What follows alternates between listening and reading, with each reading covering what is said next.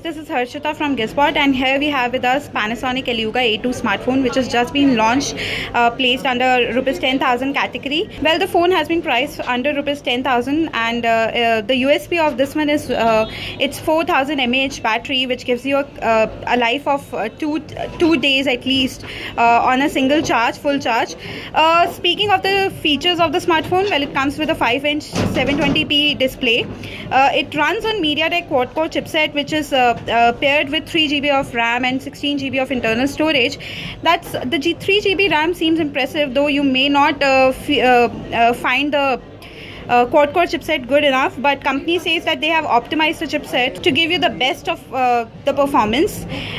Speaking of camera, well, this one has an 8MP rear facing camera, which is paired with a 5MP front facing camera. Well, as far as the design of the phone is concerned, this has a brush metal finish. It is plastic, the body is plasticky, but it has been given a metal finish. Overall, the phone looks nice. It is a dual SIM smartphone and it comes with VoLTE capability.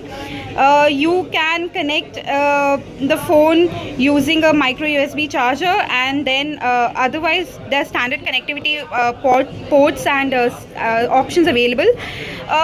For rupees 9,490, this phone will be competing against the likes of Xiaomi, Redmi Note 3 and Leica La1S Echo.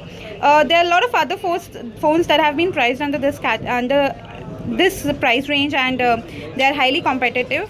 So let's see how this device fares in the market. To know more about it, stay connected, and we will be uploading the review of the smartphone soon.